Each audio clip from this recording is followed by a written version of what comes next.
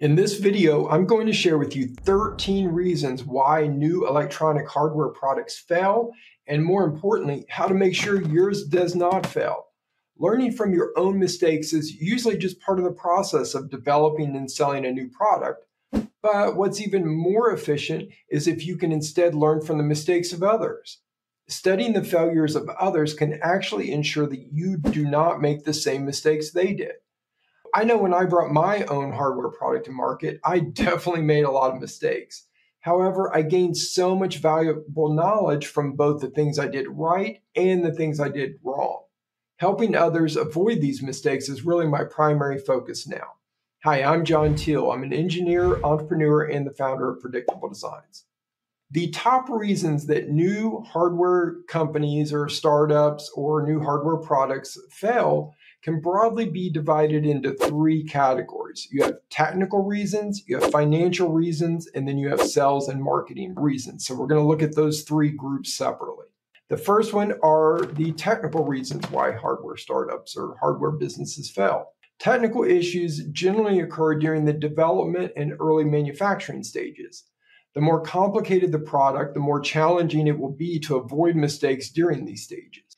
Okay, so we're going to start with number one. The number one reason, technical reason why hardware companies or hardware businesses fail is underestimating product development. Product development is complex, expensive, and almost always takes longer than anticipated. Even big tech companies developing new products always struggle to estimate the time and cost required. I've worked on many large product development teams, and it's extremely rare for any project to actually go better than expected. It's always the other way around. There will always be unexpected challenges regardless of the experience level of the developers. Technical reason number two is underestimating the complexity of scaling to mass manufacturing. Entrepreneurs tend to completely neglect the complexity, cost, and time needed to scale their product from a prototype to mass manufacturing.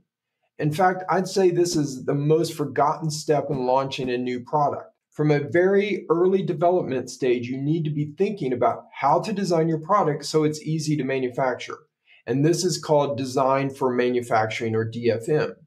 The sooner you begin incorporating DFM practices into your design, the easier and less costly it will be when it comes time to scale to mass manufacturing. Technical reason number three that hardware products fail is insufficient quality testing. You've put in an enormous amount of time, energy, and money to get your product ready for market. You do not want to ruin this opportunity by shipping faulty products to your customers. In the early stages of manufacturing, it's definitely best to err on the side of too much quality testing. This is true even if it means you won't make a profit initially. A sure way to kill a startup is to ship a bunch of defective units. Reason number four is the product is just too complicated. You may have heard the phrase feature creep before. It's a common mistake made by a lot of entrepreneurs. You're passionate about your product, so you want it to be perfect. This means not only must everything work perfectly, but your product must also have every conceivable feature. This can be a great strategy if you have unlimited capital and unlimited time. Maybe in 10 years, you'll have a perfect product. Okay, sorry for the sarcasm, but I just wanted to drive home the point.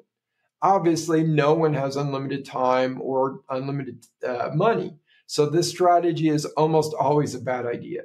Instead, start by developing the simplest version of your product with only the core required features. Get that version on the market so you can begin to gather feedback from real customers. Then use that feedback to create the new and improved version 2.0 of your product.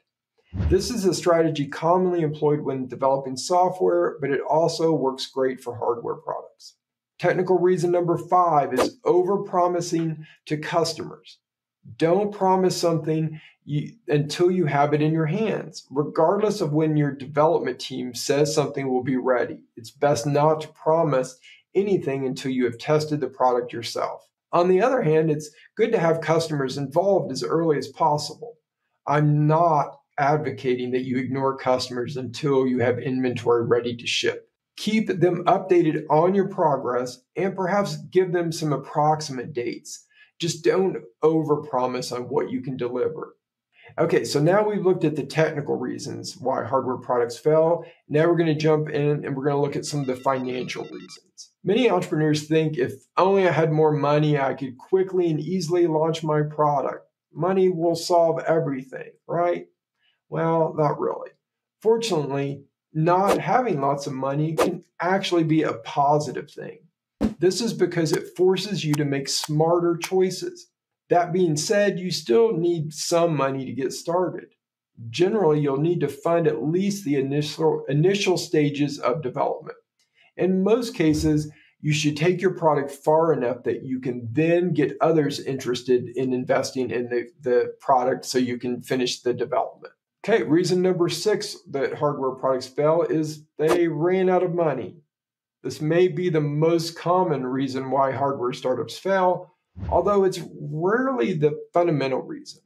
For example, if you run out of money because you underestimated the development cost, then I'd say the problem wasn't that you didn't have enough money. The problem was that you underestimated how much money you needed. Most reasons for failure eventually lead to running out of money. Perhaps you developed the wrong product that no one wants, and you don't have enough money to create the product that people actually do want. Your problem wasn't a lack of money. Your problem was not knowing your customer. You should focus on understanding what lies ahead so you can plan out how to surpass your financial obstacles before you hit them. Reason number 7 is insufficient profit margins. When doing small batch manufacturing in the beginning, your profit margins will be low or even non-existent. And this is because you're not yet getting the advantage of economies of scale. As your manufacturing volume increases, your product cost per unit will decrease significantly. Once you have manufacturing and sales flowing smoothly, you'll likely begin spending considerable time striving to lower your production costs without sacrificing product quality.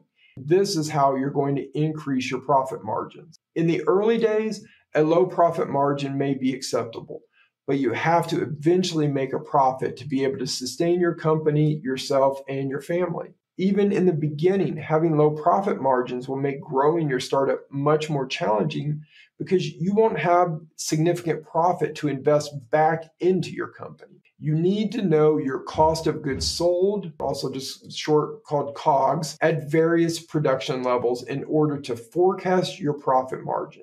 And COGS is the total cost to manufacture and ship your product. It's key to determining your profit margin. Failure reason number 8, underestimating production and inventory cost. Underestimating the production cost is one of 2 elements leading to the low profit margins I just discussed. You only have 2 knobs to turn in order to adjust your profit margin. Either you decrease your cost of goods sold or you increase your sales price. If your profits are lower than expected, then you've either underestimated the production cost or you've overestimated how much people are willing to pay for your product, or maybe a little bit of both. Also, if you underestimate your manufacturing costs, then you'll also underestimate the cost of inventory. Failure reason number 9 is overestimating the sales price. This is the other side of the coin from underestimating the production cost. If you overestimate your sales price, then your profit margins will be lower than expected. Unless you can make up for this by lowering your cost of goods sold, a lack of profit margin will kill your startup. A company with low margins is very difficult to push forward towards sustainability. Reason number 10, cash flow. Cash flow is a huge problem for startups, hardware startups, or any startup that has a physical product that they must carry. It's likely the biggest problem after you get manufacturing up and running. Most manufacturers are going to require a partial payment up front with the remaining amount due before they ship the order. Regardless of how you sell your product, there will be a length of time between when you spend the money to buy inventory and when you finally get paid by your customer. This creates a serious cash flow problem. For example, let's say a big retailer wants to purchase $1 million of your product. This means that you're going to need to finance about half of that, or $500,000, for probably 2 to 4 months. Purchase order financing and invoice factoring are two common ways you can finance this amount. Although my favorite inventory financing option is called manufacturer financing, which is what I used for my own product. Basically, the manufacturer agrees to let you pay them after you get paid by your customers. This can essentially eliminate your early cash flow issues. Okay, so now we've looked at the technical reasons for failure, the financial reasons for failure, and now we're going to look at sales and marketing reasons why hardware products fail. Most entrepreneurs focus all of their effort on product development while neglecting the most important part of launching a new hardware product, selling it. Without sales, nothing else you do really matters. For many entrepreneurs, the idea of actively selling is downright scary, especially for more technical entrepreneurs. I know, because it was terrifying for me. It forced me way outside of my comfort zone. But to be successful as an entrepreneur, you absolutely need to embrace going outside of your comfort zone. If an introvert like me can muster the courage to present to large retailers, manage a team of 20 salespeople, and run a trade show booth, then so can you. Okay, so now we're going to look at the sales and marketing reasons for failure. And we're at number 11. Number 11 is they failed to know their end customers' needs and wants. Do not mistake positive comments from potential customers as proof the product will sell. Just because someone says they like your product or that they would purchase it does not really mean they will purchase it. Nothing speaks the truth like actual sales. This is one of the biggest challenges with hardware products. You need sales feedback as soon as possible, yet it takes considerable time and money to get a hardware product ready to sell. It's a catch-22 situation. My favorite solution to this problem is crowdfunding, where you can get people to vote for your product using actual money before you have it ready for market. But do you know the easiest way to get customer feedback? Shockingly, it's to simply talk to your customers. Okay, reason number 12 is they did not build an audience around their product. Stop what you're doing right now and begin building an online audience around your product. This allows you to grow your audience slowly in the background while you develop the product. This is what the founder of Pebble Technology did. He built up an email list of around 6,000 email subscribers during the years he was developing the first Pebble smartwatch. Having this email list was key to raising over $10 million from his first Kickstarter campaign. Without an email list of interested customers, you will never have a successful crowdfunding campaign. You need this audience to help you develop a product that people actually want to buy and to help raise money through crowdfunding if you do go that route.